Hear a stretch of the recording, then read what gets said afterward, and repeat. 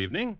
This is Crime Classics. I am Thomas Hyland with another true story of crime. Listen.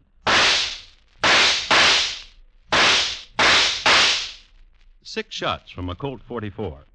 For no reason whatsoever other than to get your ear attuned to what you're going to hear.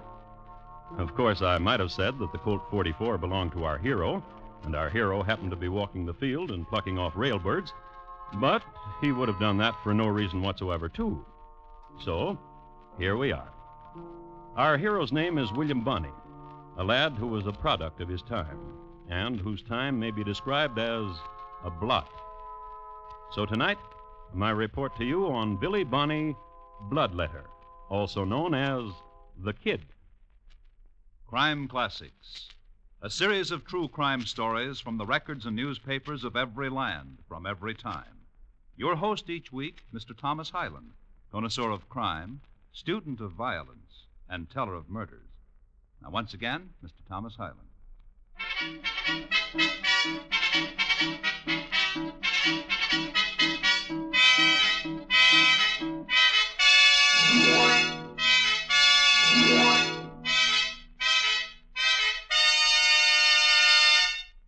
William Bonny got to be 12 years old by being born in New York City in 1859 and being in Silver City, New Mexico in 1871. He was not tall for his age, but he was a smart one. Give him a pack of cards and say, "Billy, let's see you deal a full house from the bottom."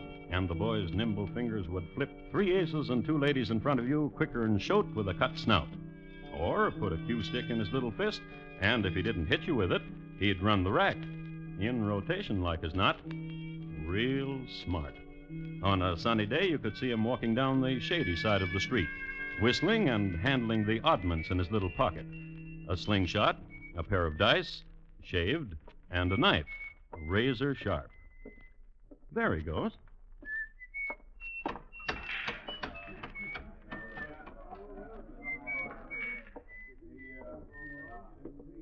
Hi. I said hi, Mr. Garvey. I'm playing cards, Billy. Get away. I know you're playing cards, and I wish you luck. But I gotta talk to you. Skedaddle. My mother was crying this morning, Mr. Garvey. And she said your name. Skedaddle. Mr. Garvey. Put that knife back in your pocket or I'll spank you. If you ain't the one, Billy.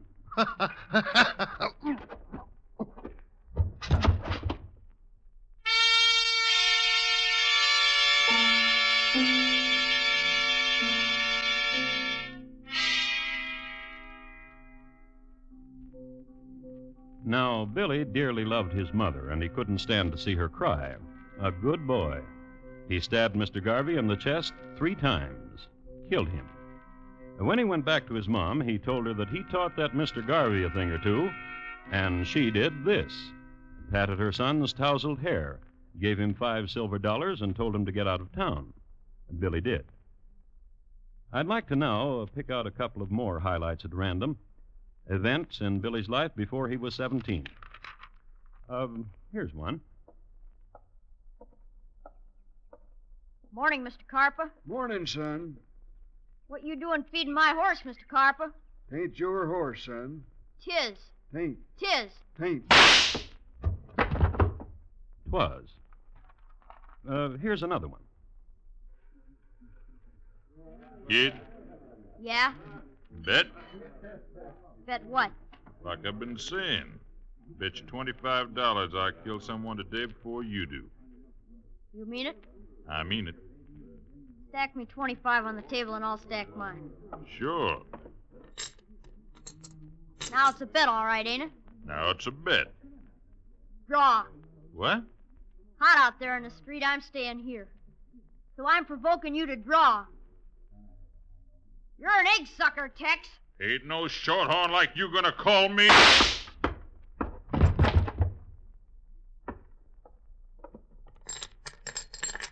$50 on the red.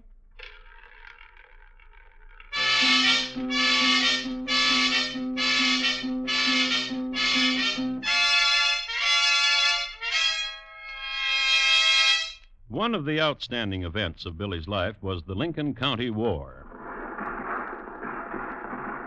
This was a war between two opposing factions in New Mexico, one led by Mr. Murphy, the other led by Mr. Chisholm and Mr. McSween.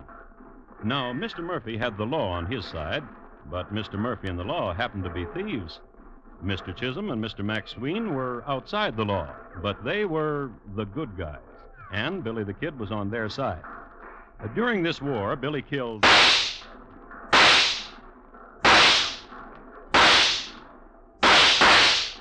5 men. The 5th man died hard.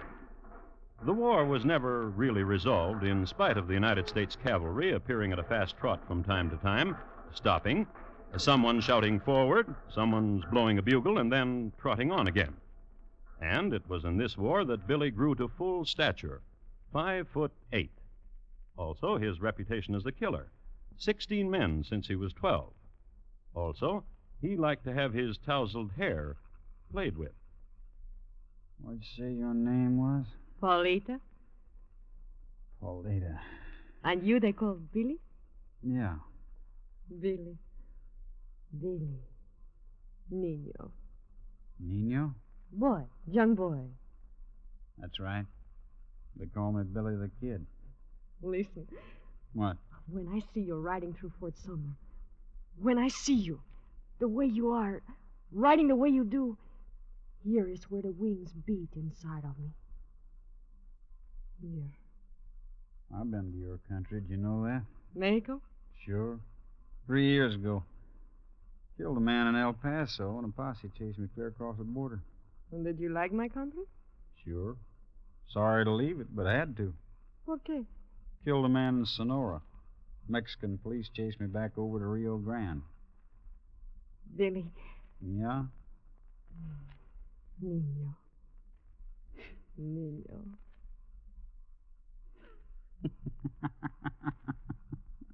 Many girls in Fort Sumner do as I do. Watch you as you ride by. Then they meet together and talk of you and giggle. What do they say? Plus, and I will tell you.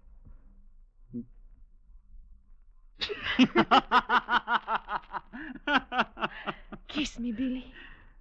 Yeah, I want to. Billy. You do that. What you were doing, Paulita. ¿Qué? To my hair. Like this? Yeah. Yeah.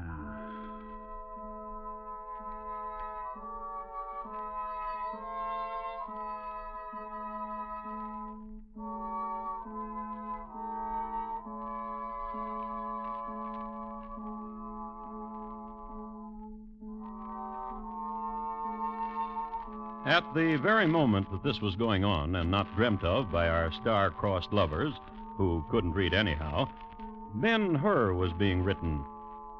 The writer's name, as we all know, is Lew Wallace. He was in the area at the time, being governor and peacemaker. That's that. Another chapter done. The one where Ben-Hur and Marsala meet face to face and toss jibes.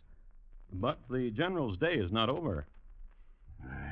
I guess I'd better. More writing to be done. So the general picks up his pen, writes, and when he's finished, reads over what he's written.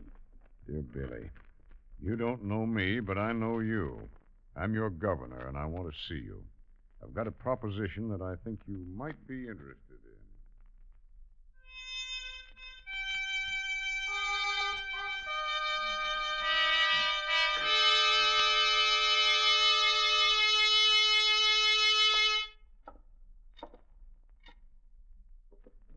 Hello, Governor. Oh, hi, Billy.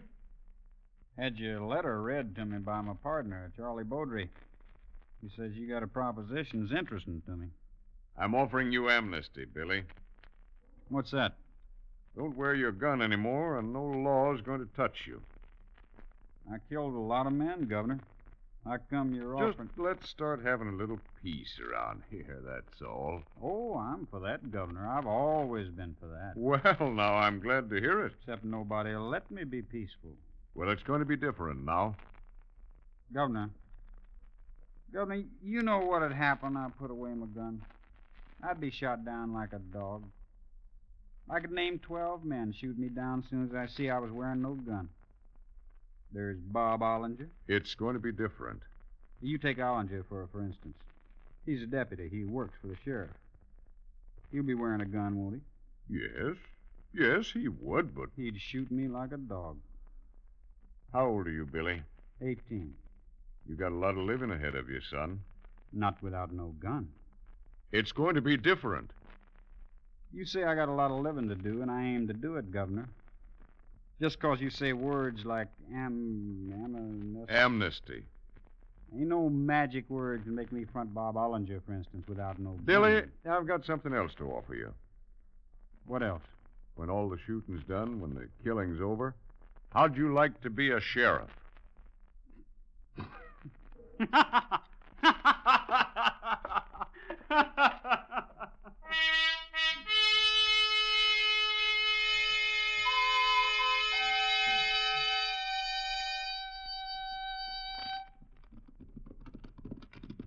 Oh, there. Look down there, Boulder. Bottom of the hill. Yeah, I see him. What you reckon they're doing? Digging, I guess. Just digging. Maybe for a water hole or something. I don't know. Man has to be crazy to be digging in this hot sun. Me? Local. You gotta admit something, Boulder. Why? I'm facing into the sun now, you know?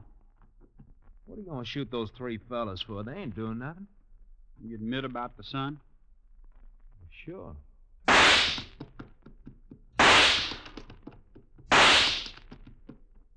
You betting any money they ain't dead? What'd you shoot them for? For nothing at all. 'Cause you felt like it. 'Cause I felt like it. Get.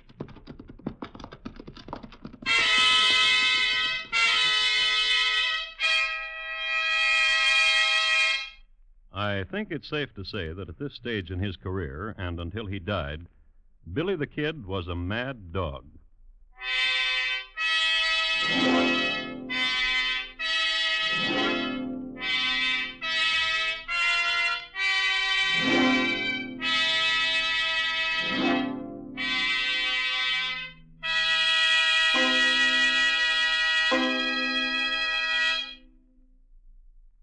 You are listening to Crime Classics and your host, Thomas Hyland. Driving tonight? Then remember this. Most highway deaths are caused by two temptations, to cut out of line and to go too fast. Crossing the center line of the road is more dangerous than you realize. Statistics prove it. Excessive speed is just as dangerous as officials say. You can predict your own impulses, but you can never predict the other drivers when driving tonight. Drive cautiously, please. And now, once again, Thomas Hyland and the second act of Crime Classics, and his report to you on Billy Bonny Bloodletter, also known as the Kid.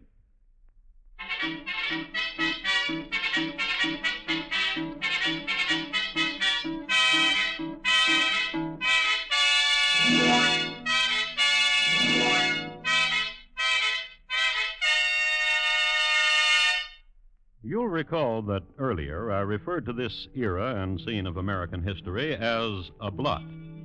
Well, I've been thinking it over, and I must say that blot is a good word. It was a terrible time in New Mexico, pillar and murder and looting by a breed of men who did these things with no sense of shame or remorse. This bleak country was a kind of trail's end. The spoilers came here, and the buffalo killers and the gunslingers. I suppose it was as good a place as any to gather, because while they were killing each other off, they couldn't break anything. There was hardly anything there. A grand piano owned by a Mrs. McSween early went up in smoke during the Lincoln County War, and once a stray shot shattered Mrs. Gaffney's fluted tureen. But aside from these, a clever hand could mend anything in the area with adobe or a piece of wood. You may ask, then, why did all these people kill each other? My answer to you is, that's what happens in a blot. But in 1880, government officials in the area received notice to clean up. Therefore, General Lew Wallace summoned one Pat Garrett. Got a paper here, Pat, from Washington. Says to clean up. Uh-huh. We're going to do it, too. But we're going to need your help. I heard you used to be a friend to Billy. Billy Bonny, Pat. The Kid. Uh-huh. That's why I'm forgetting all the things I've heard about you. Probably lies anyhow. Want you to get Billy for me. Take a look. Pretty badge, isn't it, Pat? Uh-huh. Take it. Go ahead, take it. That's the boy. Now, you just pin it on. I heard Billy's up around Fort Sumner, Pat. Headed that way, anyhow. Heard he sees a little Mexican girl who's kind of related to your wife. Uh-huh. I think you ought to go up to Fort Sumner. Take half a dozen men or so and go up there. I'm not making a mistake, am I, Pat? You are the man to take, Billy, aren't you? Uh-huh. Good luck, Sheriff.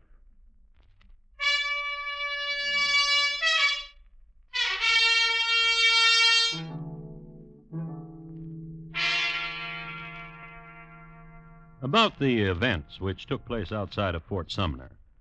Well, let's see how they told about it at the time. Let's see how the boys who wrote the 19th century paperbacks had at it. Here's one. Written by Bledsoe Sheridan, Jr. and entitled Hero in Ambush or The Daring Escape of Brave Billy Bonny. Mr. Sheridan starts out this way. Pat Garrett squinted steely eyes off into the distance. He saw 6 horsemen. The sheriff turned to his lieutenant, and he said, Men, that is Billy, the young boy, and his desperado friends. The West will be a better place to live when he and his breed are 6 feet under. Get out your pistols, men, and make sure they're loaded up. You there, Pickus Bob, get behind that boulder, else they see you. Here they come. And Bledsoe Sheridan, Jr. goes on. The desperados came within 100 feet of the boulders and were not aware of the ambush until...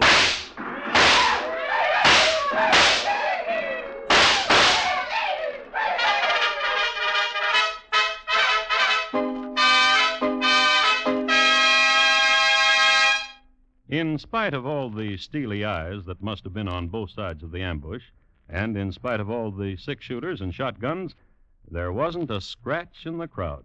Brave Billy Bonny and his merry band turned tail and fled. Bledsoe Jr.'s next chapter is aptly entitled Stinking Springs, for that is where we pick up the boys. When we gonna rest, Billy? Now on the way. Then what? They're going to come after us. You know that, Baudry. I asked you. Then what? We're going to rest at Stinking Springs down there. Down there's a place. Cabin place. Fight it out there, Billy? You scared? You must be. You asked me a question like that. 4 of us. You, me, Wilson, Pickett. How many you figure they got? That was Pat Garrett, wasn't it? What I could see it was. He can get all he wants. You scared, Billy? You're talking foolish, Baudry. Sure I am. Billy. Yeah? It's starting to snow. Yeah.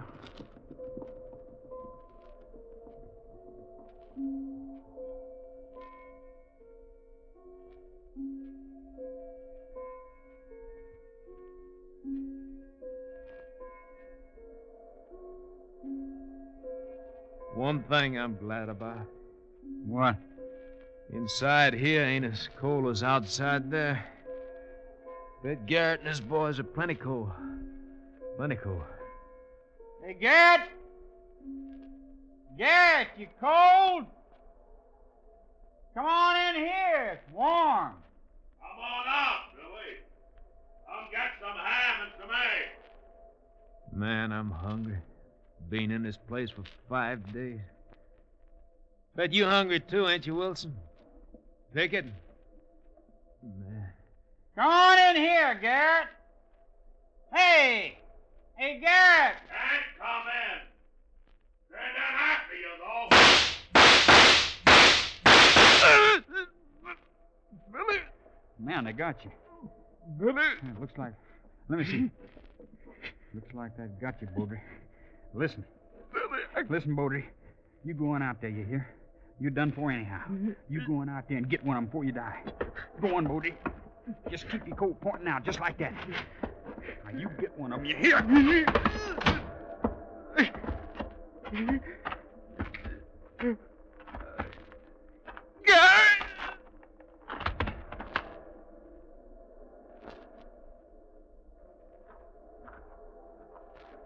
You dead, Baudry?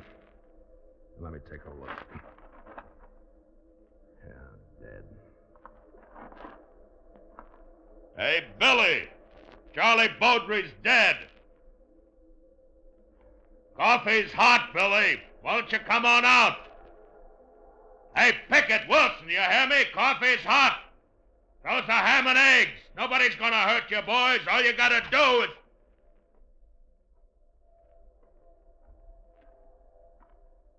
Hello, Pickett. Just keep your hands way up there. You're not gonna get hurt. Hi, Wilson. Glad to see you. Come on, get some coffee for yourself. Just take his gun and feed him, boys, like we promised to do. Hey, Billy! Ain't going back to Fort Sumner, Pat. Won't take you back to Fort Sumner, Billy. Take you to Santa Fe. How's that sound to you, Billy? Santa Fe. Where? I swear, Billy.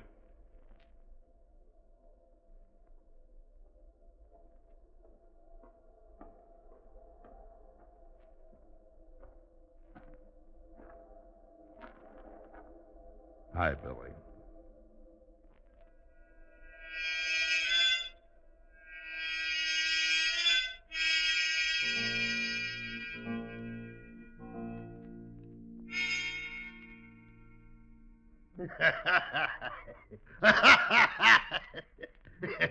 And then you know what? I'm gonna tell you what, Billy. You're gonna kill yourself throwing yourself against those bars. My name ain't Bob Ollinger. You ain't gonna cheat the rope, Billy. They found you guilty and you're gonna hang. Before I do. You're gonna do what? Kill me, Bob Ollinger. You ain't killing nobody. I'm making me a promise. I'm gonna kill me, you. Okay, Ollinger, I'll take Garden now. Explain to Billy how we're gonna hang him. And watch how he does the thing. You gotta watch him. He don't kill himself. See you tomorrow, Billy. Now, you know what, Billy? That Ollinger's a man I don't like. He did a thing to me once, and I'm going to tell you about it. Tomorrow you're going to die anyhow, and you won't have a chance to tell anybody. Here was Ollinger, and there was my sister. My sister's dead now. Some people say, Billy, some people say, Billy, how'd you get my 2-barrel shotgun out of my hands without me knowing it? Open her up.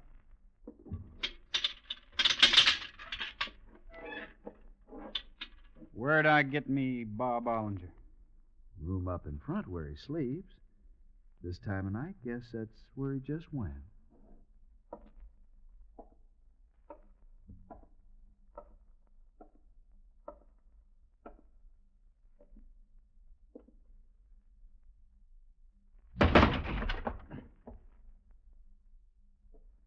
Hi, Bob.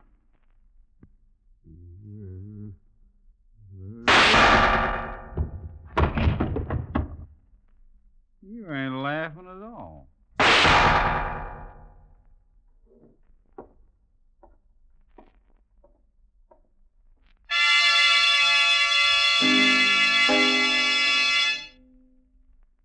It's safe to assume that this was one of the happiest moments in Billy's life.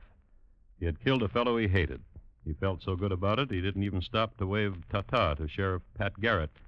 Just walked right out of there and drifted along down the trail, which trail wound up across the street from Pete Maxwell's, which just happened to be Paulita's place. I love you, Billy.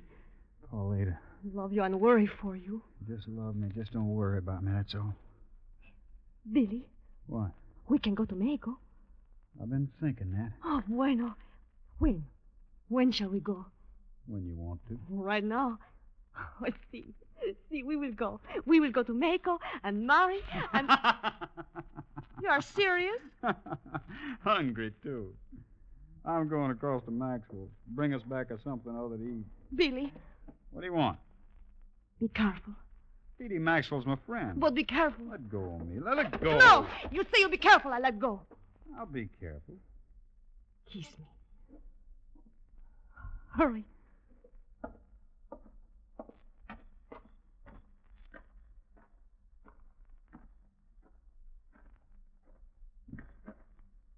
Somebody there? Somebody.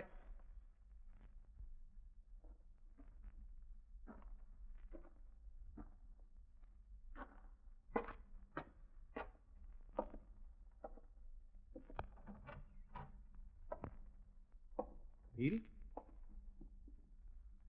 Hey. Pete Maxwell? Hi, kid.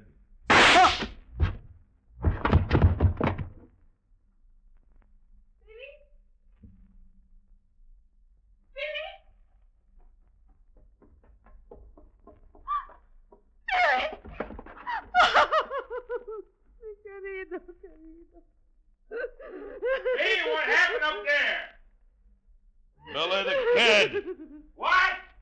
Billy the Kid. He's dead.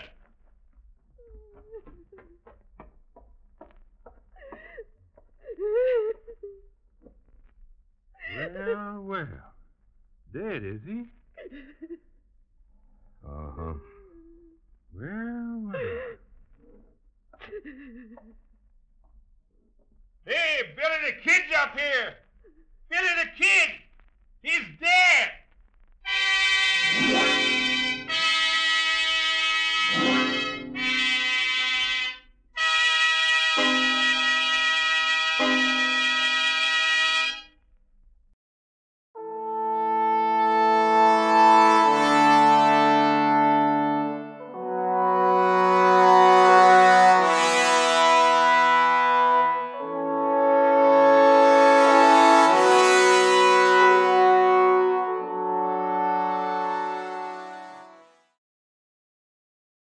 Good evening.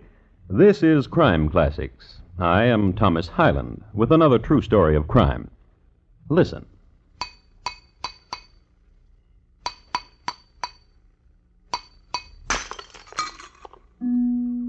The glass you just heard broken was not ordinary glass. It was a closed vessel of exact contour of the man's head which it held. It was raised exactly 1 millimeter above the skin, all around, and above the hair. No small feat, since the hair on the head was lush and curly. Another masterpiece by Dom Llewellyn, whose secret of blowing glass to enclose human heads died when he died. Dom Llewellyn had been called in to do a job of work on what was left of Mr. John Hayes, which was all above the neck. So tonight, my report to you on John Hayes, his head, and how they were parted. Crime Classics, a series of true crime stories from the records and newspapers of every land, from every time. Your host each week, Mr. Thomas Hyland, connoisseur of crime, student of violence, and teller of murders. Now, once again, Mr. Thomas Hyland.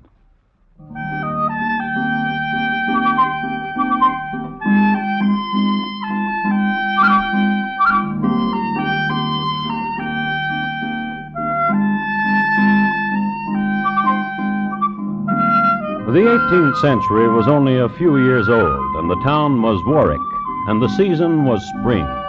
Things were budding all around, trees, flowers, and there happened to be a 16-year-old girl named Catherine Hall. She appears suddenly in history, this girl, walking down the road. Suddenly, because nobody knows what parentage put her there. Isn't that nice? A young girl swinging down a road in May. Tra-la-la-lying. Skipping. Stops to gather nuts. And alongside her, 3 soldiers, officers of His Majesty's Dragoons, and gentlemen. Gentlemen 3, and guardians of Catherine, and Lieutenant Ombersley has the papers in his bandolier to prove it. Guardians and their ward, at a crossroads. Catherine, Yes, Uncle. Uncle Fred and Uncle Ned and I think the time has come. For what, Uncle? The time has come. Do not be shy. How is it that always you are shy when the sun shines? We have a wedding gift for you. Uncle. From all of us to you. Uncles. The gift, here, a scarf. Uncles. We'll miss you. And I you. And the time now to tell you of him, of the man you will marry. Of the man who comes down this road anon to take you from us, from Uncle Fred and Uncle Ned and myself. Is he as tall as you? He is very rich. Is he as handsome as Uncle Ned? He is very rich. And has he the strength of Uncle Fred? He is very rich. Then I know I shall love him well. Catherine. Yes, Uncle. Your duties as wife. Yes, Uncle. Always water in the pail, and loving nuptials cannot fail. And? Happy marriage in a springtime day, child in the cradle on New Year's Day. Oh, yes, Uncle.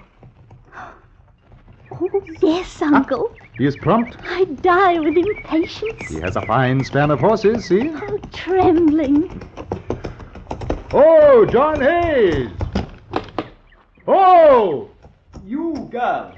If your name be Catherine, get in. Uncle? Get in, girl, get in. A kiss, Uncle, for farewell to you and Uncle Ned. Which we did in tears and kisses the whole night past. Get in, girl, get in.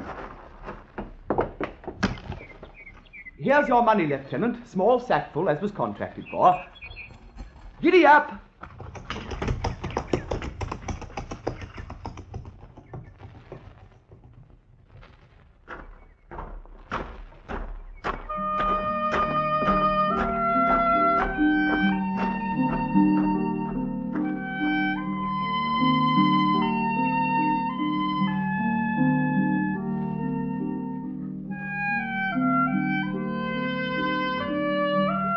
They were married that night, these impetuous 18th century lovers, these young people, Catherine Hall and John Hayes. History records that it was a rather hectic marriage. The groom's father went temporarily blind from drink before the ceremony. There was unruliness among the servants, and some sources state that the bride herself tried to sneak off and had to be restrained. But married they were just as evening sun went down. And that evening, after the house of John Hayes had quieted down, after the pig had been eaten and the toast drunk, after the celebrants had gone home and the windows bolted and the doors barred, after all these things...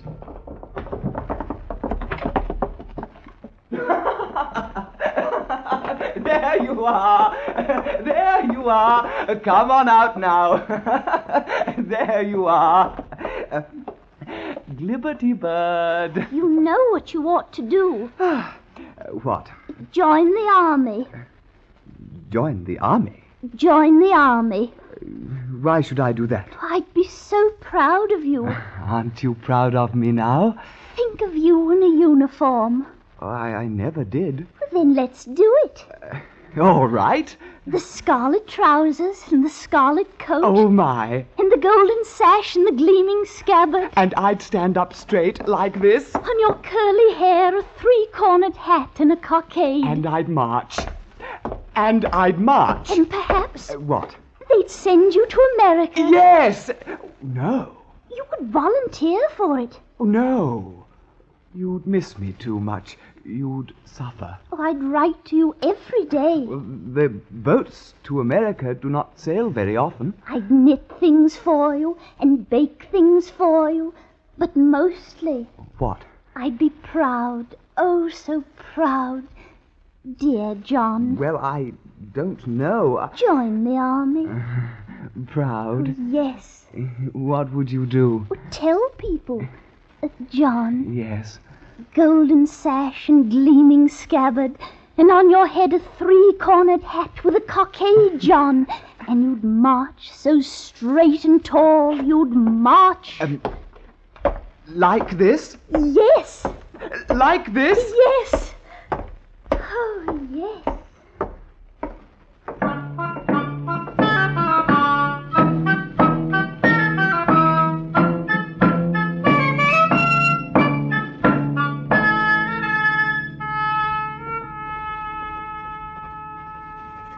Dear Father, I am writing this letter to tell you that I have just come back from a 20-mile march under full pack, and I do not like it. In the 6 months I have been in the army, I have not found a thing that I like about it. It is march, march, march, march. In spite of my education, I am still but a grenadier.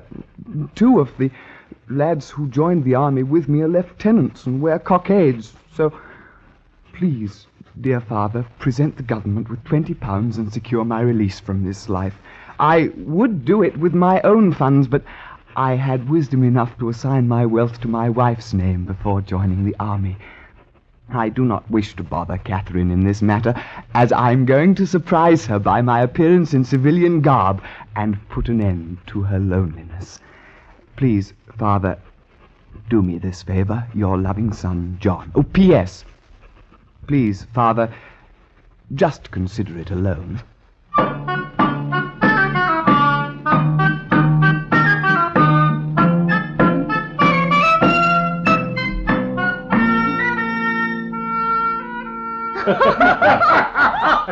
That curious tailor from Tottenham. Oh, Mr. Wood, you're the one. And how about me? Oh, you're a one too, Mr. Billings. You're... If it's the butcher boy, Mr. Wood. Yeah, I'll send him on his way. Aye. Who are you? Who are you? I am John Hayes. Who? John Hayes. Oh, he be in the army. Not now. I am John Hayes, and I've come home to my wife. Where is she? Catherine! Who is it? Catherine! Catherine, I'm home! Dirty deserter. No. Oh, shame. Oh, listen, I'm out of the army. But you cannot be. I just sent you a sweater. I'm out. My father paid a bounty for me, and I'm home again. Who are these men, Catherine? I'm, Billings, the cooper. I be Wood, the alehouseman. Tradesman? I? What do we need a cooper and an alehouseman here? Are you questioning me, husband? Well, I'd like to know why a cooper and an alehouseman... Welcome home. I welcome home. Ruddy hero. Come to home. Drink a cheer, boys. Ruddy hero, come to home. Ruddy hero, come to home. Come to home. Come to home.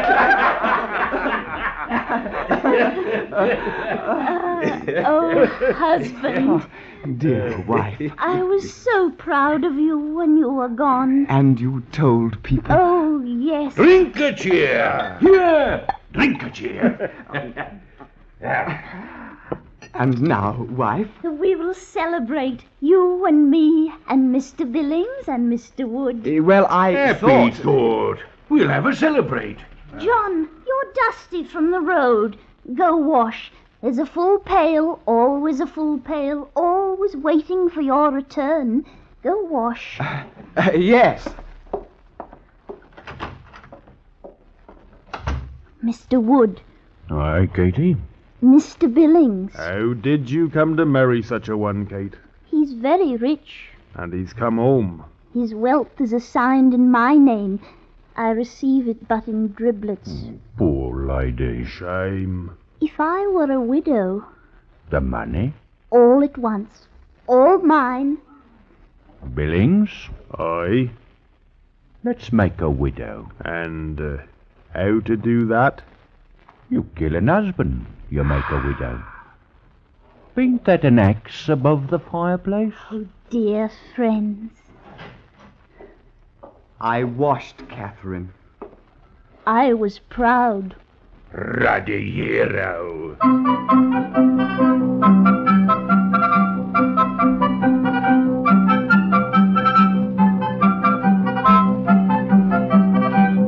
A soldier had come home, to his wife, to his neighbors. There was wine in the room and a good fire. But it was one of the shortest celebrations on record.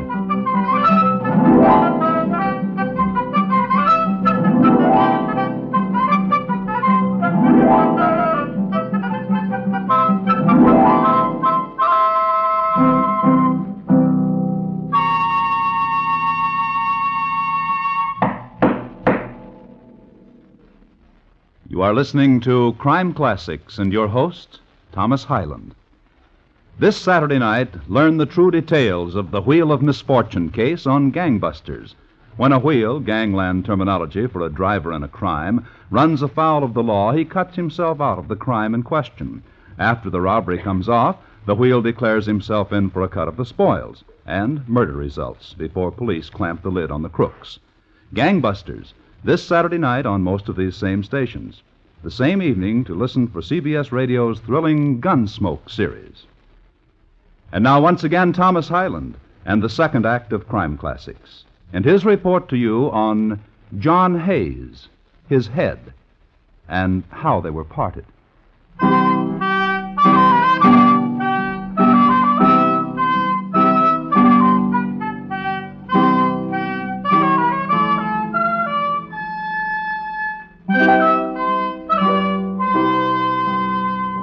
Historical background.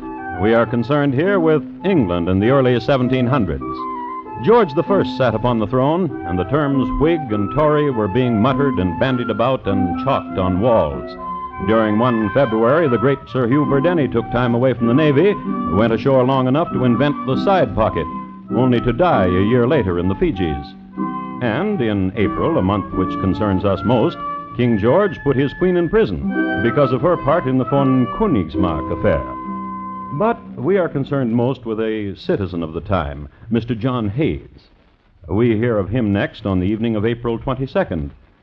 Two lovers who had never heard of him strolled along the Thames. Strolled. Let's sit here, Duck. No, Thomas. So they strolled on.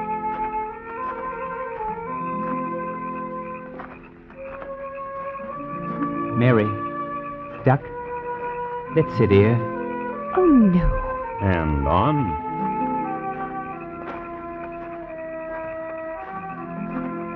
I like it here beneath the bridge, don't you? Well... See how the shadows lie like lacy web? Where? Yon. Oh. Let us sit and watch and see how they quiver as riding moon, a trail in the sky. Here? Just so. Mary, Duck, you are dear to me. Hush. And how to hush this torrent inside me. Fair Mary, fairest and most lovely. And now the blushes to your cheek beneath the moon. Thomas. Yes, Mary. I, too. Thomas. This is an unreality which we see, Mary. A conjugation of shadow and moonlight and... But it has such curly hair. Lacy shadows. And eyes and lips that grin. A head with no body. There in the mud. It'll go away. How can it? It's an abomination. Come... It's not real. It is real. It is not. Go see. Duck. Go see. All right.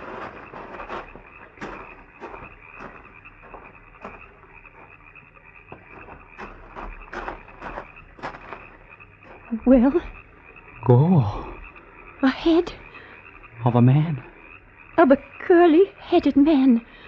I knew it. Thomas Ascot, I did not want to come down here in the first place. You made me. You made me. A head? Go.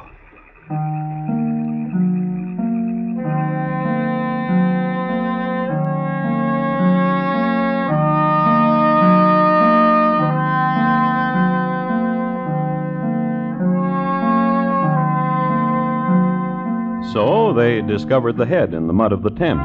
And after they married, they had a lot to talk about. It was the head of John Hayes, all right, but nobody knew it then. Thomas Ascot reported his unusual find to the constabulary, who went to the spot, saw that the lad was indeed a truthful lad, poked about, searching for a body to go with the head, failed, and then brought back what had been found to the sheriff's offices. They cleaned and combed the find, known as dressing the head in the trade. Then they mounted it neatly on a 10-foot pole. This was the custom of the day. Whenever an extra head was found, mount it on a pole, exhibit it in the town square so it could be identified. Nobody, however, came forward in the prescribed 3 days, so Dom Llewellyn was called in. Do that thing you do with glass, Dom, he was told, with heads, and close this one for preservation purposes. And Dom did, with caliper and a secretly fashioned glass and blowpipe. And Tom did. In the meanwhile, back at the home of Catherine Hayes, she's just stepped out of her door on her way to the cheese stall. Mrs. Hayes! Woo! Mrs. Hayes! Good morning to you, Mrs. Martin. Good morning to you. A marketing? A marketing? Mind you if I go along, if I walk with you? Neighbor who walks alone, neighbor's alone. Aye. Wise was the poet who first said that. Mrs. Hayes. Yes? A question. Ninny do. How go your 2 boarders? Apace. So? Yes. Mr. Wood is an attractive one. Wouldn't you say? In truth, I had not noticed. Nonny, nonny, nonny. In truth. I suppose you'll say you have not noticed the prettiness of Mr. Billings. Not at all. Through the goodness of my heart for poor tradesmen, they live in my cellar. Truth, I never see them. And Mr. Hayes, your husband. Of him what? I have not seen him. I heard he has returned from the army, but I have not seen him. No wonder. No wonder? If he is on his way to Portugal, how could you see him? How indeed? But Mrs. Hayes. Yes?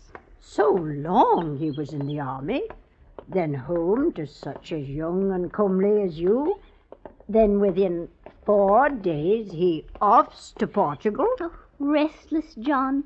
My last words to him as he left. Restless indeed. Huh. Would that my husband were restless like that, and off to Portugal. And a cooper like that Mr. Billings about. Some has all the lucky.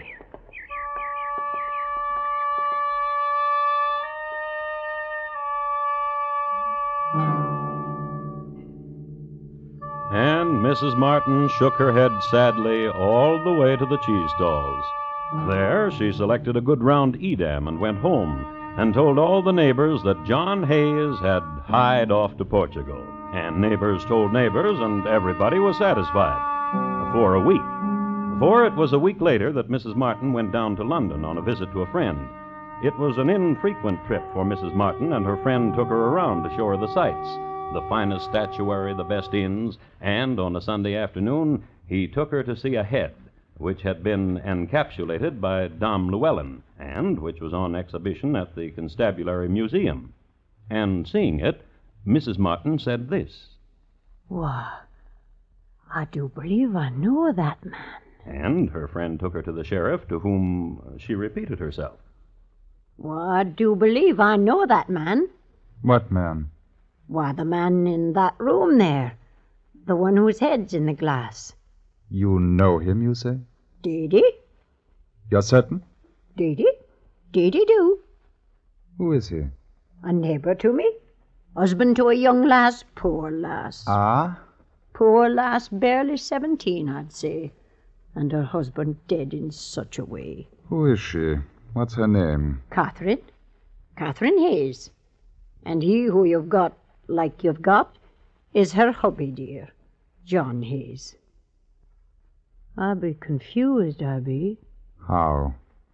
What's he doing in that room, like he is, when he's in Portugal? What's he doing there, indeed? Madam. Aye? Will you take me to your neighbor? Deedy? Deedy, I will.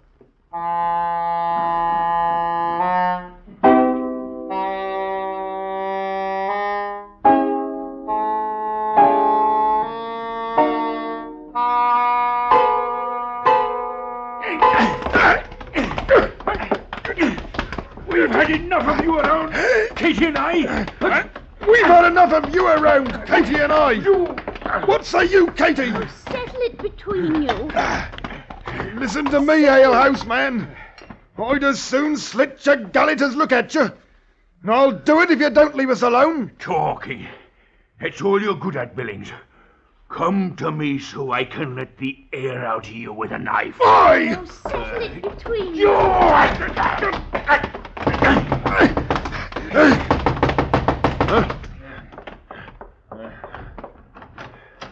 Yes, who be you? Sheriff of London Town. For what? If you be Mrs. John Hayes, I come to take you with me. For what? To show you of your husband, if he be the one whose head we have. Head? Aye. And, madam, I?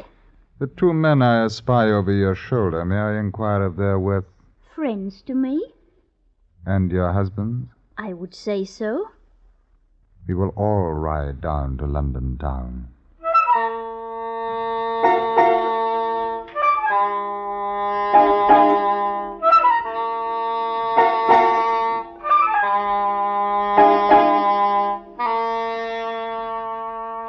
And now, Mr. Wood, I will show you a thing. Come with me.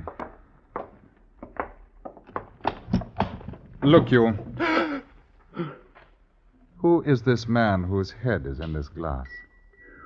I do not know. Who is this man? I do not know, I swear it. I am a pious man. And when I swear a thing, it is sworn to. And it is the truth. Very well. Sit there.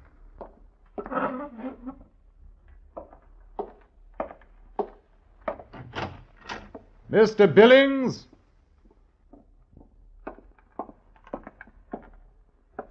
Close the door, please. Walk to that table, Mr. Billings, and tell me whose head it is encased there.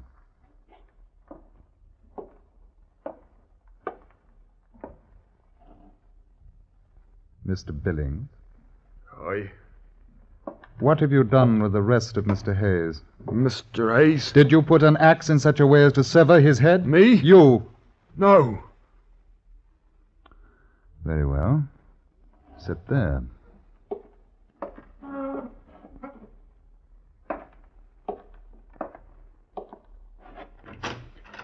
Mrs. Hayes, please.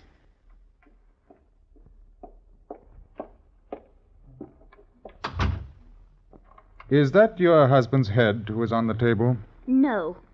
You are not looking at the head, Mrs. Hayes. Nor do I need to.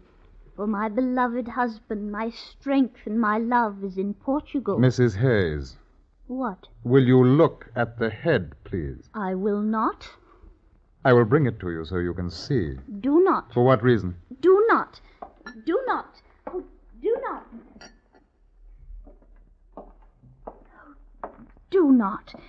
How can it be my hubby-love John when he isn't? Pretend, Mrs. Hayes. Pretend he is not in Portugal, and so pretending tell me, is this your husband? No. Are you sure? It is not my husband. Perhaps you need a better look. No, it is not John, not him. I hold him by the hair and close to you. Now tell me. John, hubby-love. Your husband? Yes, oh, yes. And how got he here? They did it. Billings and Wood. Say, liar! No shame and no lies. You, the two of you evil men, killed him and severed his head. Aye, while you fetched a pail to catch his head. And laughed as you caught it. In the name of His Majesty, I charge the three of you. Charge them, not me. The three of you.